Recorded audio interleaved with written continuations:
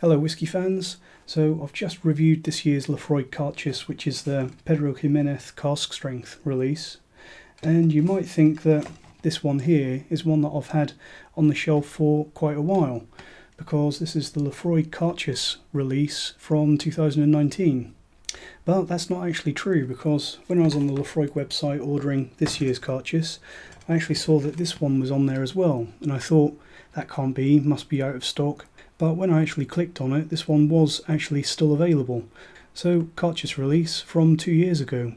So really hats off to Laphroaig for making this available, either that they made enough in the first place or that they've made some more, because we all appreciate availability. I am seeing a little bit of a pattern here though, because this year's Laphroaig Cairdeas, it's the third time in 3 years that we've had a triple matured release for Cairdeas. So last year's Cairdeas release, which was one of the first whiskies that I reviewed on YouTube, that was the Laphroaig Cairdeas Port and Wine cask release. So that one was a mix of bourbon, second fill port barriques and red wine casks. This year's Cairdeas release is a mix of bourbon, quarter cask and PX sherry. And this whisky that I'm having a look at today is a mix of bourbon, quarter cask and Oloroso sherry. So you might be thinking that this release, triple matured, it's got bourbon casks and quarter casks the same as this one, and the third stage is a sherry maturation, so you might think that this is going to be very similar to this year's release. But we're probably all aware that Pedro Jimenez Cask's PX sherry is a very dominant cask treatment, and it has a real tendency to change a whisky very drastically, cover a lot of things up, and often not for the better, so we'll see. Oloroso sherry, I'm sure we've all heard of that. What is Oloroso sherry? So Oloroso is a dry sherry. It's much drier than Pedro Jimenez sherry, much lower sugar content than PX sherry, although Oloroso is still usually a little bit sweeter than an Amontillado, or definitely quite a bit sweeter than your average Fino sherry. Oloroso, like all sherry, is a fortified wine, and generally with Oloroso they're doing the fortification quite early in the maturation of the sherry. So what that does, by adding it at the start of the maturation, it tends to kill off the yeast flora very early in the maturation, leaving the Oloroso sherry to age in contact with the air, just like a whisky. And I'm sure I don't need to tell you that Oloroso is widely used in the whisky industry for maturation and finishing, and usually with good results. Oloroso sherry is used in the maturation of some of the best Scotch whiskies in the world. So let's take a look at the details that they've given us on this one. It is labelled as cask strength again. Again, as I pointed out on the video for the PX release, I'm not sure if all Cairdeas is always cask strength or if it's just high proof. It does state cask strength on the tube for this one, as it does on this 2019 release. It's bottled at 59.5% ABV, so that's slightly higher than the PX cask. So what we can figure out from that, personally I would say all it means is it's probably very unlikely to be a very old whisky, but that's not necessarily a bad thing. As usual with Laphroaig, I don't think there's any mention of whether this is coloured or not. It does say on the back about the usual blurb about how Cairdeas is friendship in Gaelic. It's matured, first maturation in ex-bourbon barrels, second maturation in quarter casks, so that's going to be a cask about half the size of an American standard barrel, and almost certainly virgin oak. And then the third maturation in European oak casks, previously used for Oloroso sherry. Let's just have a quick look at the bottle. I'm a little bit annoyed at Laphroaig over this stuff, by the way. These little leaflets, I'm sure everyone's seen, you get a unique number inside, and you can add that to your Laphroaig account online to earn points that you can spend on things. And I think it's probably already happened now. Laphroaig have changed the way that points work, and if you haven't used them, you're either about to lose them or you probably have lost them. And that just seems a little bit unnecessary to me, because me personally, I built up a lot of points on my Laphroaig account, and now through no real fault of my own, I'm going to lose those points that I've earned. So as I said, quite annoyed about Laphroaig for that one. So having a look at the bottle, standard traditional darkish green glass that Laphroaig always use, really nice label. original cask strength, triple wood. I did notice that it does say on the label and tube for this one, the most richly flavoured of all Scotch whiskies. Whereas, I think I've pointed this out in previous videos, on the current releases it says one of the most richly flavoured of all Scotch whiskies. So I'm guessing between 2019 and current day, that's around about the point where I'm guessing Laphroaig got told off for implying or explicitly stating that their whiskey is stronger flavoured than anyone else's, which I don't think is true, and I'm glad that they've stopped saying that. Anyway, what else have we got on the label? No mention of colouring, and I don't think there's actually any mention of barrier filtration or this being non-chill filtered. It possibly is. A lot of special releases from Laphroaig are now barrier filtered, but doesn't say so on this one. So that's another little black mark against Laphroaig for this release. What is worth pointing out at this point is that the Laphroaig Cairdeas from 2019, the triple wood original cask strength, it is technically the same cask treatment as they apply to the standard 48% Laphroaig triple wood. Now, triple wood is a whisky that I really like, so this should essentially be identical to Laphroaig triple wood, but a cask strength version. Let's see. Very, very tight corks from Laphroaig at the moment. Every bottle of Laphroaig that I've bought recently, you really have to struggle to get the cork out, which is not necessarily a bad thing. Keeps it safe. So this Laphroaig Cairdeas 2019 triple wood, I'm going to be tasting it at cask strength.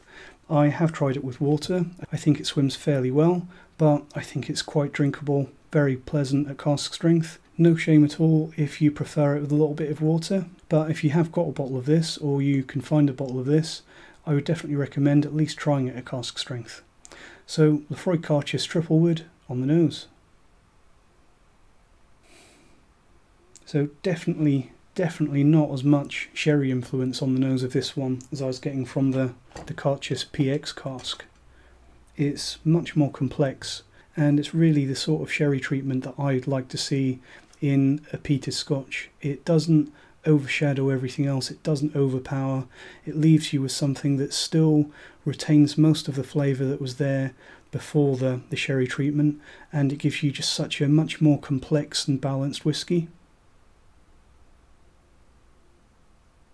So on the nose, the first thing you get for me personally is this note of something like smoked jam, and I'd love to know if anyone out there has actually tried smoked jam. Sounds like quite an unlikely experiment, but also quite a pleasant one. There's quite a saltiness to this Laphroaig as well, sort of salty smoke and salty smoked fish. And that smoke, I'm going to say that it's quite refined and quite a clean smokiness for a Laphroaig. It really reminds me a little bit of sort of a mesquite spicy barbecue smoke.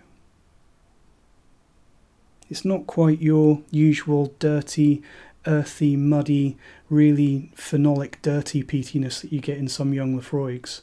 It's a little bit more mature and a little bit more refined than that, but still quite intense and really nice. So those are all flavours. Obviously the smoked jam coming through from a combination of the peated malt and that Oloroso sherry cask, but all of those spicy wood smoke notes, a lot of that woodiness will be coming through from the quarter casks, because those virgin unused raw oak casks, especially being so small with such a large contact area with the cask, you're going to get lots of wood spice in there, and I'm already picking that up on the nose with some lovely toasted spicy oak notes. Also getting some really nice, and I think this is because that peat is that little bit more refined, some notes of coal tar soap. So it's not your really aggressive, dirty, almost industrial peatiness. It's more of a refined medicinal peat. I expect a lot of young people now have probably never used coal tar soap, but anyone that has, that sort of carbolic coal tar smell is going to be very familiar, and there's a little bit of it in this. Also getting something that's a little bit curious, and this is something that I've found develops over time, is there's a note in this whiskey of cola.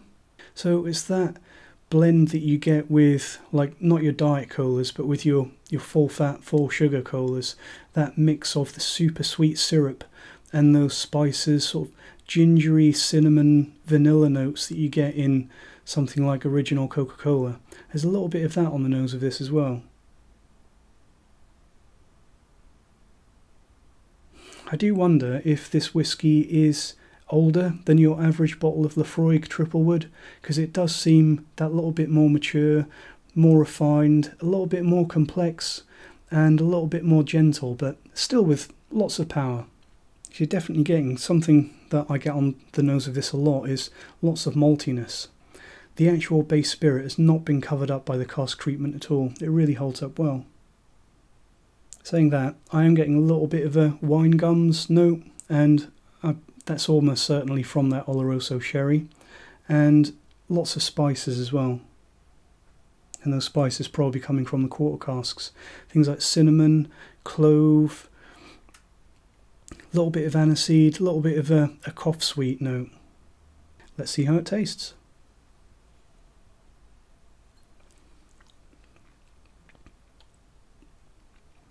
So, lovely.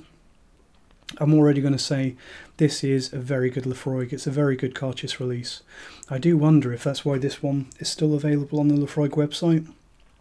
I haven't really looked at other people's reactions to this, but I imagine it was probably a very popular, just like the Laphroaig Triple Wood at 48% is. I imagine this one was very popular with Laphroaig fans, and I wonder if they made some more batches to satisfy that demand.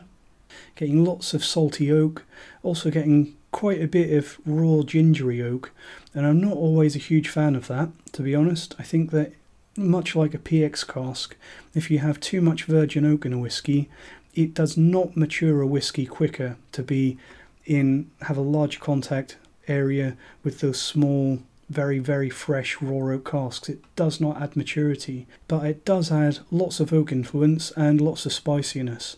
And I think in this one, that raw oak spiciness is just at the right level. It's not too much, it adds something extra, and it's quite nice. Let's have another sip.